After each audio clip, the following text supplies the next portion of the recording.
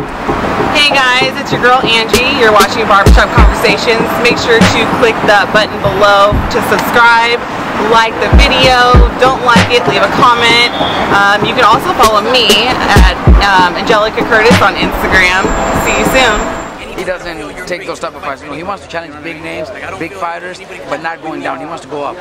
You're talking about Lomachenko, right? Well, Lomachenko's a hell of a fighter, you know. Also, I could consider him a hell of a friend too. You know, he trains in my gym. He's been since his first pro fight. He's been fighting out of my gym. But Mikey lives in Riverside, so you know they could both represent RGBA. But you know, one out of Riverside and one out of Oxnard. I know Igis Klimas is a good friend of mine. We work together with so many fighters, and you know, but this is a business, and if that opportunity comes, we will be more than happy to work something out. I know one thing is I will shut down the cameras because I don't want to be considered, you know, one of those trainers that's gonna try to cheat or something. Yeah. 100%, I would never do that. I would close the gym down so he could have his private training camps, because that's the way I am. You know, I don't do stuff like that. But we would definitely love that challenge. You know, Lomachenko is, to me, I already said it. Right now, I think he's pound for pound the best fighter in the world. Over Andre Ward. I think so. You know, Andre Ward had a great win, but didn't look spectacular. You know, there was a lot of questions about the decision. A lot of people thought Kovalev won. You know, I'd say more than the people that thought Ward won. I think more people thought Kovalev won. So you know, it's a fight that could have gone either way. So that's why I think Lomachenko just showed tremendous skills in his last fight. So I think Lomachenko is pound for pound the best fighter right now. Bad Blood, February 4th. You're obviously the golden whisperer of this fight. How's this fight going, Ortiz? Look, Rios. It's gonna be a great fight. You know, if the way it looks and the way the cameras on here. The way I talk to Brandon, because I still talk to him a lot. He's training hard. He's training very hard. I also talk to Ricky, and Ricky tells me that he's very motivated. You know, so just that itself. If Brandon's in great shape and Brandon trains very hard for this fight, which he should, I think Brandon has the heart and the chin, the power to dominate Victor. But Victor is very skillful and very fast and has great power. So it's a very dangerous fight for both of them. But I still got to go with my boy Brandon. Do you wish you were part of it? You wish you were part of the team that for this particular fight? Because I know you've had your run-ins with Victor too. Look, I used to train Victor early in his career, and for Brandon throughout his career. This is gonna be his first fight without me. Now at this point, you know what? I wouldn't really say if Brandon was training with me, I would love to be part of it. But now that he's got his own team and he's doing his own thing, well, they're gonna do a great job. You know, I don't want to get involved and want to try to say, you know, Brandon did it because of me. No, I want Ricky to get all the credit. I'll be more than happy to be there ringside watching the fight. You know, the thing is that I might not even be available to go show up for the fight, because the day before it looks like I have one of my fighters fighting in Puerto Rico. So it's gonna be Friday night. You know, if I catch a flight back to LA, I'd probably make it in time, but I'm gonna be in Puerto Rico, so I think I'd rather enjoy Puerto Rico Saturday and Sunday and come back home on Monday, and I'll probably just watch the fight on TV. Mikey said that he wanted to fight Conor McGregor. He got his. Well, first, how do you think about Conor McGregor getting his boxing license in California? Well, it's great. You know, I hadn't seen him. I had never seen him fight until his last fight, and even though I wasn't very impressed with the whole show itself, because you know my kids were the ones telling me that, you know, UFC, MMA is badass. I seen that show and I wasn't very impressed. I was a little disappointed from all the talk that they had said, but Conor did show skills. He does have skills in boxing. You know, so why not? You know, we welcome him to the boxing world, and I know it would be huge too. You know, boxing does need big numbers right now. You know, you see pay-per-view fights not doing very good. You see HBO fights not doing really good numbers on HBO. So somebody like Conor, he might bring the ratings up. So he's more than welcome here. Well, can he hang it with the top elite fighters, or does he need to start lower level? Well, you know, he won't start slow. He won't start little by little, because he's already big. Any fight against the easiest opponent will be big anyways. So, you know, he'll need a good matchmaking to pick his opponents and then pick solid names, but guys that he could beat, so he could make it to the bigger names. But it shouldn't take long. What's your last conversation you had with Victor Ortiz? You know what? After his last fight, actually, we were there watching the fight, and you know, we've had a lot of bad blood also between him and I.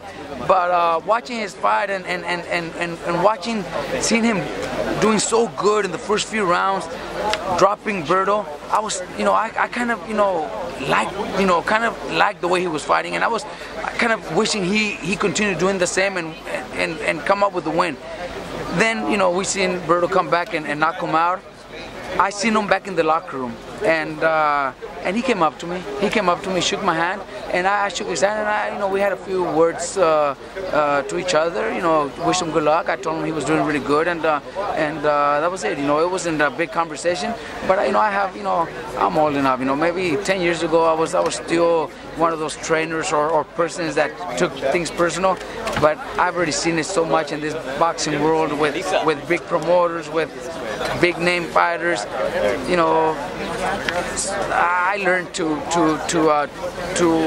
know the sport better. So you know, I wish him good luck and told him, you know, you were doing good. You know, you just got caught. You know, keep your head up. Mikey Garcia is a free agent. How much is the signing bonus you need to sign with someone? Look, I don't think Mikey's looking at a signing bonus, you know, or else he would have already got it. You know, I know that we never, you know, there was a lot of interest in Mayweather, but we never even asked Mayweather what Mikey's looking for. Mayweather never even offered anything, so we just let it go. You know, we weren't looking for that. You know, if he was to offer, then he would have made an offer. You know, we didn't want him to know that we were desperate looking for a promoter, because Mikey doesn't need one. You know, Richard Schaefer is very interested too, and Richard Schaefer knows what he's doing. He's probably the best option for Mikey right now.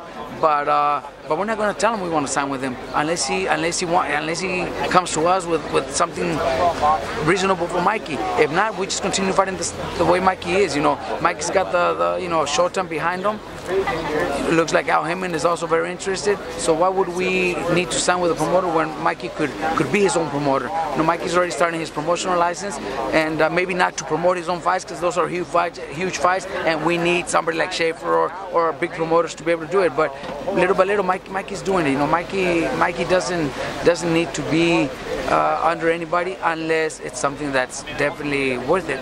Did Bob Arum make you apprehensive about actually pursuing a promoter, or as opposed to taking your time? Look, what Mikey learned from all this last 2.5 years, you know, when he was in the legal battle with Bob Arum, Mikey learned a lot. So that's why Mikey's not gonna just sign right away with anybody, like I said, unless it's very well worth it. You know, most of the times promoters get the big money from the big TV networks and the international rights, sponsors, the gate, and the fighters don't make as much money. You know, Mikey already knows all that. So now that Mikey is in control of his career, especially if he wins this title, you know, Mikey will be making all the money. Just like Cotto did at one time, De La Hoya did the same, Mayweather did the same. I think Mikey wants to do the same. As I told Mikey Garcia a few moments ago, he's literally on the cusp of being a megastar. Speaks English well,